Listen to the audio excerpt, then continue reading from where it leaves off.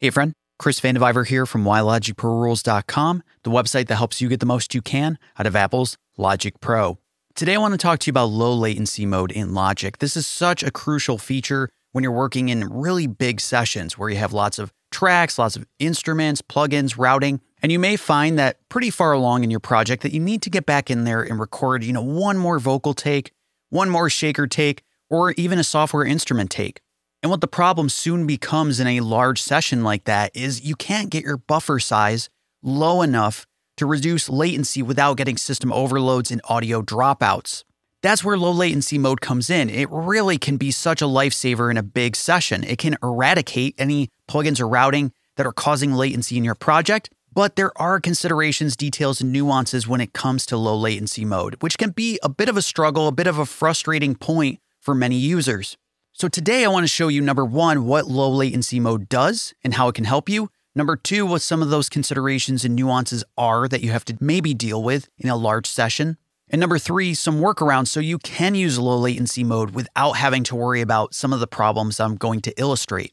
First things first, what is latency?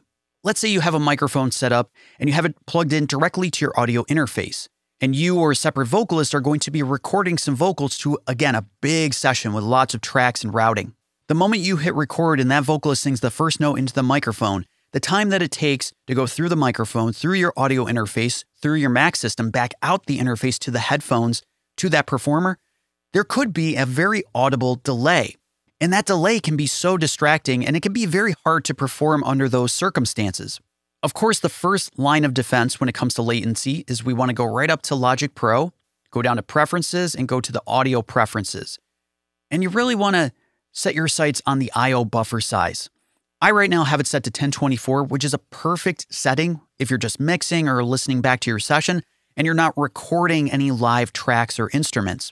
But the moment that you want to start recording instruments into a project, you want to set to a lower buffer size.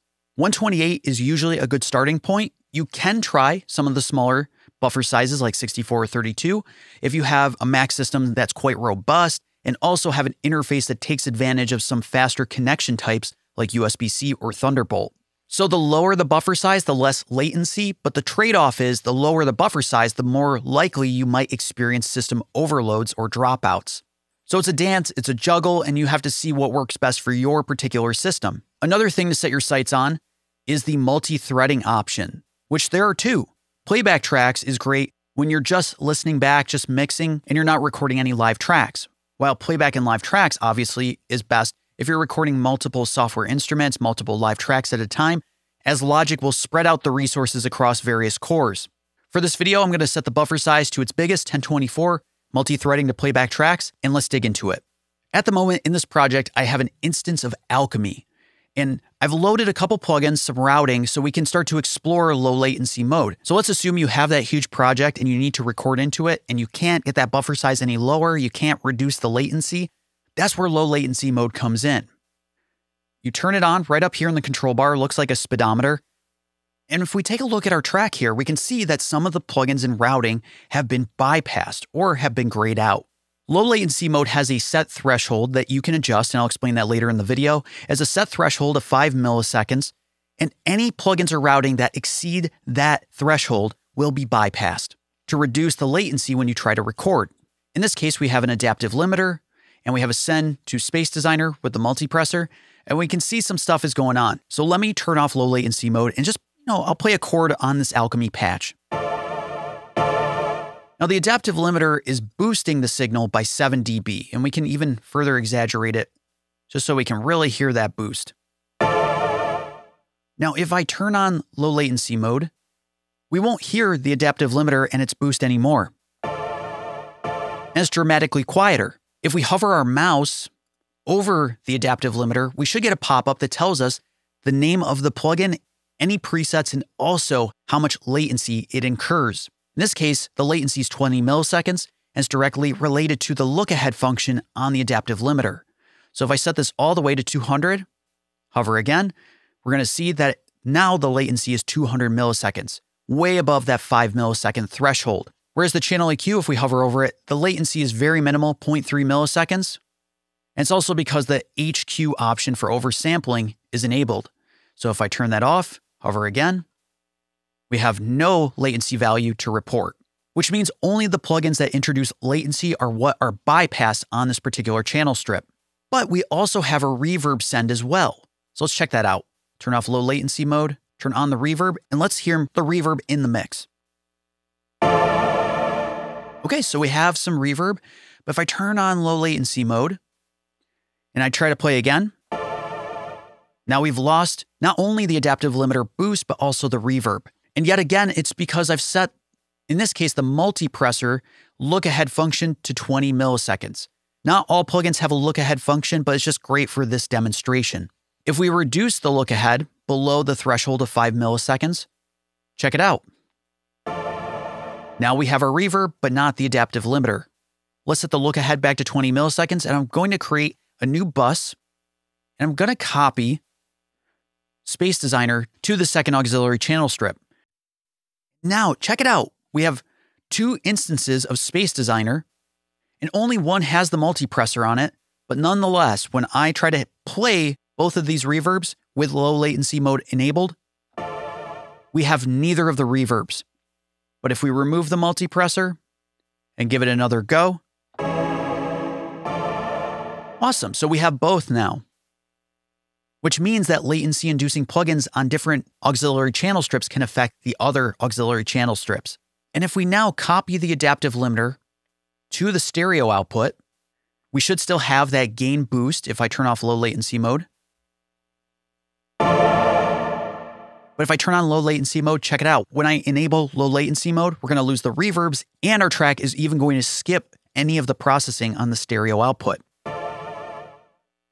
I bet you're already figuring out if you have a large session with lots of plugins and routing and stuff going on, some stuff on the stereo output that maybe is creating latency, it can really make a mess of your session when you're trying to record into that session. And the last piece I want to show you, I'm going to set the output of our track to a bus, and I'll copy the adaptive limiter to that output, and I'm going to boost the gain plugin here. And when low latency mode is enabled, we're going to receive no reverb. We're also going to receive no adaptive limiter on this output here, but we will get the gain boost on the stereo output because the stereo output is now back in the mix. And if you look at the adaptive limiter, we see nothing on the meters. One misconception when it comes to low latency mode, it's easy to assume that any sends that you route to a direct output on your audio interface, in my case, we're going to set this to 3.4, which would be my headphone output for a headphone mix. It's easy to assume that because all of these sends are grayed out, that none of them are sending audio. But that's not true. If I play the same chord, we're actually going to see on the headphone output some audio passing through. Which means that any headphone mixes you have set up will still receive audio. It's only the sends that are sending to parallel effects like reverb, delay, parallel compression, etc. In a nutshell, any plugins on the channel strip itself will be bypassed, but not all of the plugins. Any sends or auxiliary channel strips that have latency-inducing plugins will be bypassed, and all of the sends will be bypassed, but not any sends sending to a direct output on your audio interface. And any plugins on the stereo output that introduce latency will cause your tracks to completely avoid the stereo output processing. At this moment, it kind of seems like low latency mode isn't that great, right? How do we work around these problems of gain staging and these problems of send effects? Well, number one, the best way to avoid any sort of problems with low latency mode is just to avoid latency-inducing plugins to begin with. Now, I know that's way easier said than done, but luckily, many of the plugins in Logic don't incur any sort of latency. There's really just a select few. Number two, you could adjust the threshold for low latency mode by going to Logic Pro, going to Preferences, Audio, under the General tab here. And right here, we have a slider to set the limit for low latency mode. And we can also turn it off and on from these preferences. Now check it out. If we move the adaptive limiter back to that track, we can remind ourselves we have 20 milliseconds of latency. And if we start to adjust the threshold, check it out. We'll reintroduce the adaptive limiter because we've set the limit above that of the latency that the adaptive limiter introduces. So you could play with this threshold and try to find something that works best for your particular situation. But of course, the higher the limit, the more latency you're bringing back to your project because we're not omitting everything that causes latency. I'm going to set that back to the default of 5 milliseconds. The third solution works really well for sends. Right now we have low latency mode enabled. If you go right here to your sends and click on them, we should now have an option called low latency safe. And what low latency safe does when we enable it, now our send is not removed from the signal path for this track. We now have that reverb back in the mix. And we could do the same thing for our second reverb send. And even to our headphone mix. If we decided to add an adaptive limiter and maybe boost the signal considerably, boost the look ahead considerably, check it out. We can see that it's sending with the adaptive limiter regardless of the latency it brings to the table. But I think there's another road you can take. It takes a little bit of routing, but really can fix a lot of these issues related to low latency mode. Let's check out another Logic project where I'm going to record some guitar into that project. Okay, in this Logic project, I'm going to show you what I think is potentially the best workaround when dealing with low latency mode. All the tracks in this session comes from one of the starter grids that comes with Logic. If we just open the Live Loops grid, we can see that I've dragged everything into the main tracks area. I have a guitar patch all set up and ready to go here, but when I try to play my guitar, I'm getting latency. Let's check it out. I'm recording the direct signal and the output so you can hear it.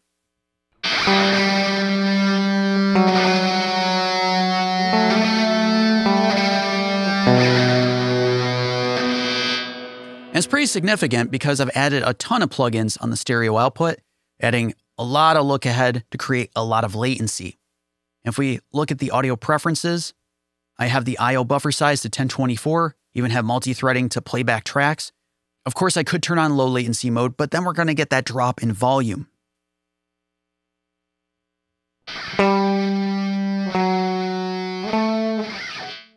And that's just not going to work for this session. In this case, what I suggest, let's go to the mixer, and we're going to select every track in this session, including auxiliary channel strips for any reverb or delay effects. But I'm not going to select the guitar track that I'm recording to or the guitar reverb that I have set up either. And I'm going to set the output to a new bus, bus 31. And we're going to call this bus submix.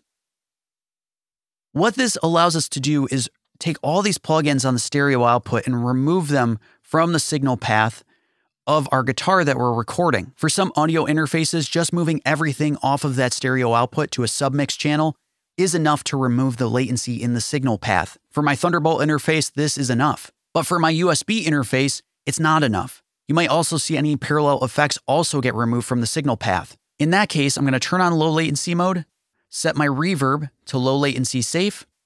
We can also see some of the reverbs for the piano here have been adjusted, so let's set those to low latency safe as well. And now we should be in the clear to record this guitar track latency free. Our gain staging shouldn't be a mess because we moved all of the plugins off the stereo output to a separate submix, but our guitar is still routed to the stereo output. We set the necessary send effects to low latency safe, and we have low latency mode enabled. I'm now going to try recording to this riff.